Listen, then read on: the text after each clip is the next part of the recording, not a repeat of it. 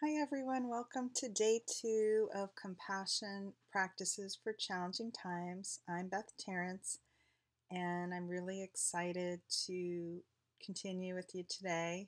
We still have some folks coming into the group and I will be keeping the registration open through the end of the week. So if you do know anybody who might like to join us, you're welcome to invite them.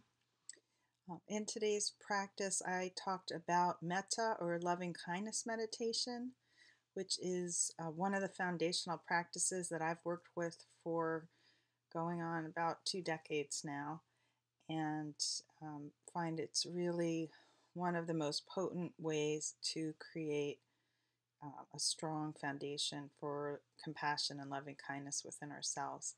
And in the Buddhist tradition, it's talked about that in order to have compassion and love and kindness for others, that we need to first cultivate that for ourselves. So sometimes with our Western culture, that goes a little against our grain. We might have been taught that it's better to love others first, or it's selfish to love ourselves. So I like to just touch on that, to be aware, to notice what arises, and really just hold this intention, particularly the next few days, of just beginning to create this foundation of compassion within yourself, and that begins with loving ourselves. So I'm going to lead a short guided practice that you can work with for the next couple days. I'll be sharing a little more about this tomorrow. And then something that I really do suggest you come back to again and again and to use as part of your foundation in compassion practices. But that being said, I will be sharing a variety of practices and what I have found in my work as a holistic practitioner and facilitator of spirituality and meditation and mindfulness over these last 20 years is that everybody's different, and so it's really important to explore different practices to find what resonates with you, and that even at different times in our lives, different things might be called for or work for us more strongly. And so particularly with our focus here on compassion practices for challenging times, I just encourage you to just explore, be open, be curious, and listen to what your guidance is and how you respond to the different practices. And if you could find, one or two or a few that are supportive for you, particularly in these challenging times, then that's my hope. So I invite you to find a comfortable position. You can sit cross-legged on the floor, or have if you're on a chair, have your feet flat on the floor. If you'd like, you can lay down for this practice. People tend to drift when they're laying down, so my recommendation, at least in the sort of learning process, is to do it sitting on a chair or on the floor. And so you can have your spine straight but not tense, your shoulders and stomach relaxed, your hands on your knees or your lap. If you're comfortable closing your eyes, you can do so, or you can always just have a soft gaze a few feet on the floor in front of you. And then I'll invite you to begin with a few deeper breaths, breathing in for a count of 5 and out for a count of 5, just letting your body and your mind begin to slow down, to unwind.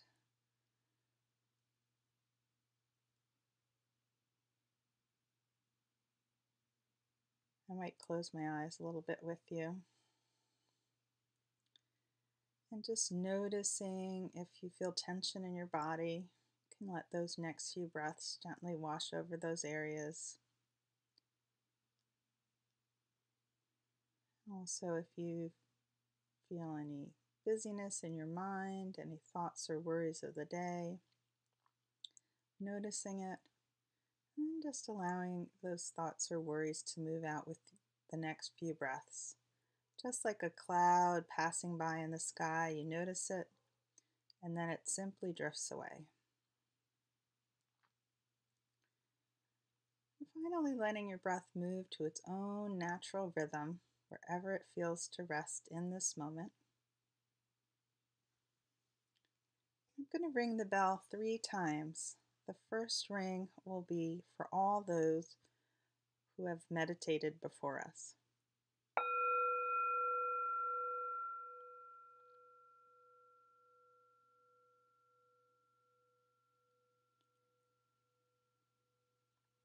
The second ring for all those of us who are meditating together in this circle, knowing wherever we are in this journey, we are together in a circle in a virtual Sangha or community.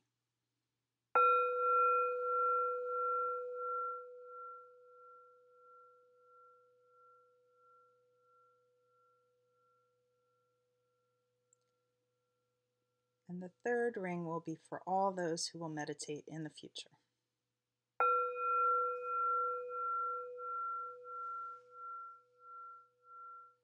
Just allowing the sound of the bell to lead you into silence.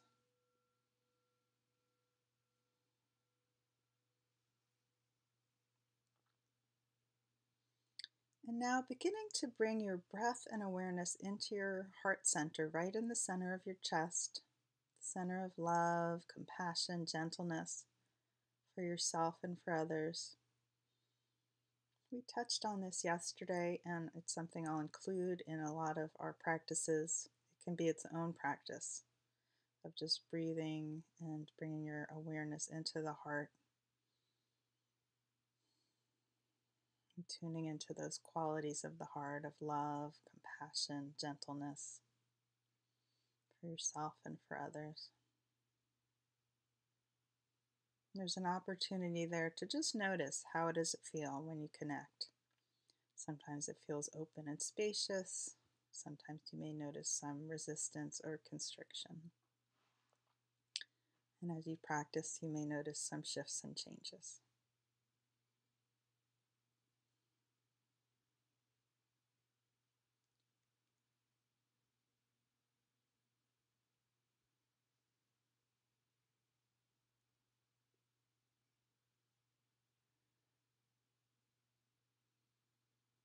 So now I'd like you to begin to work with this idea of, I've talked about, of metta, of loving kindness meditation that comes from the Buddhist tradition, and how we create a foundation for loving kindness and compassion is in one of two ways.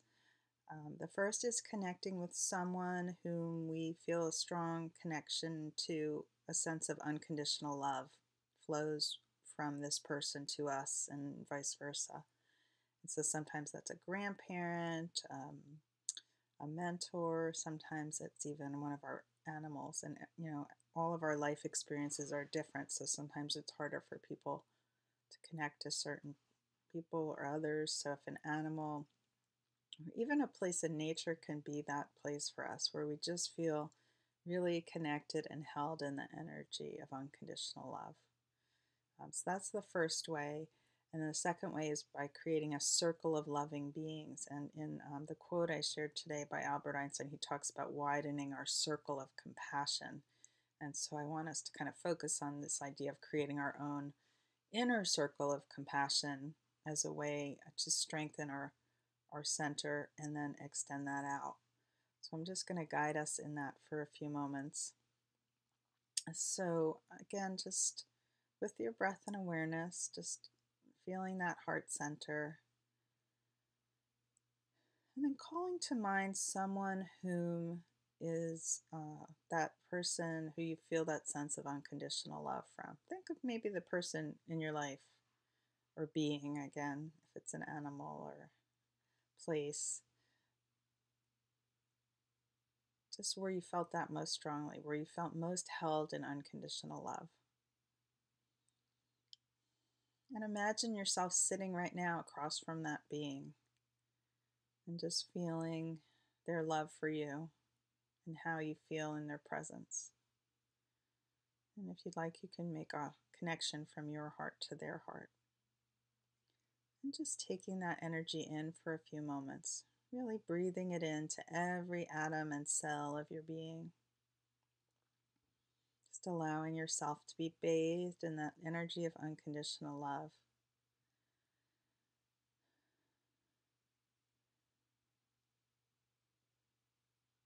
And eventually we'll work with some phrases that are used in metta practice, and people often think of that as the practice. But it's really creating this foundation of connecting to the energy and quality of loving kindness and compassion. Allowing yourself to really feel that and embody that in this moment as you sit with this person who just has brought you that deep sense of unconditional love in this lifetime.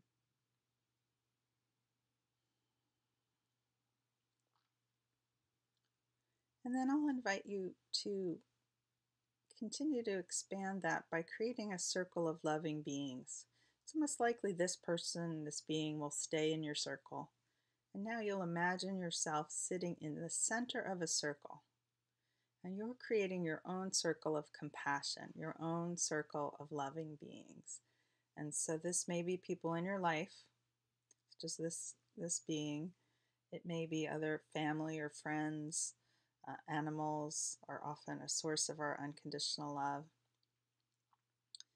And it can also be perhaps universal beings, people or saints, or sometimes for people it's angels. So any energy or being of a human or spiritual quality that you feel a sense of compassion and love and support from.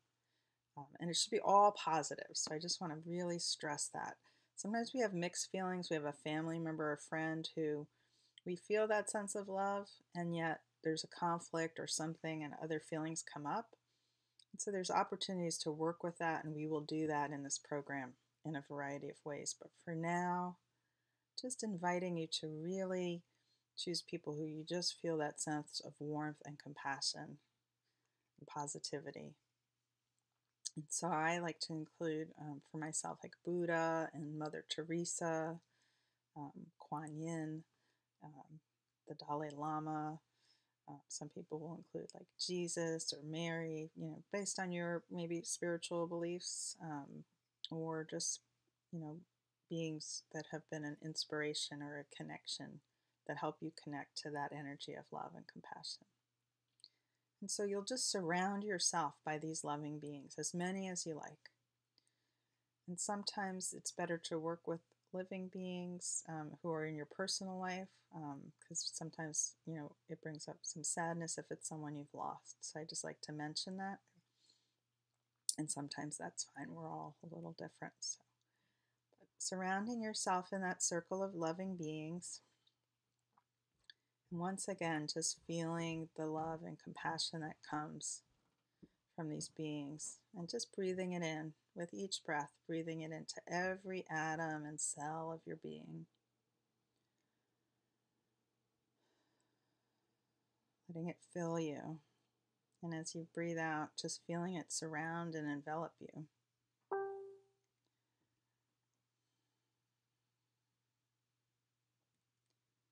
And just noticing how it feels to take this time to just create this space for yourself, to allow yourself to be surrounded and enveloped in the energies of loving kindness and compassion. Noticing if you feel any resistance to that, and just noticing, and just allowing yourself to take it in for a few more moments.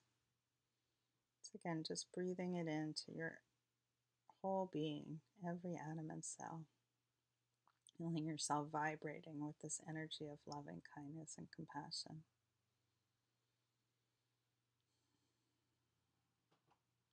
And so that's really the foundation of metta practice. So I'll invite you to just take a few moments to come back, take some deeper breaths. You might want to move your hands and feet a little bit. If you feel to stay there a little longer, you can pause this video or come back to it. And so again, we'll continue with this in a few different ways, but that's what I'll talk about, is sort of creating that foundation of compassion through metta practice. And the next extension of that is offering phrases for ourselves and then for others, which we will also explore. But this, again, sort of, I think, a heart of our practice in this journey of compassion practices for challenging times is really allowing yourself to create that foundation of loving kindness and compassion for yourself. So I encourage you to be open to exploring that. Do some journaling if you just to notice what arises. If you do have any resistance or you want to share that, we can talk about ways to work with that.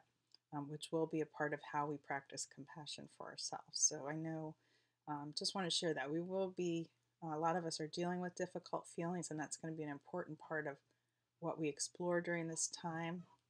But I really want to start with us creating this container and this foundation for self compassion as we begin to move through this program. So I thank you again for joining me, and I look forward to hearing from you. Some folks are just participating via email, some are in the Facebook group, but happy to hear any reflections, comments, questions at any time. Okay? I wish you a beautiful day, and I'll say, as we do in the tradition of one of my teachers in the Buddhist tradition, Tashi de la, which means I honor the greatness within you.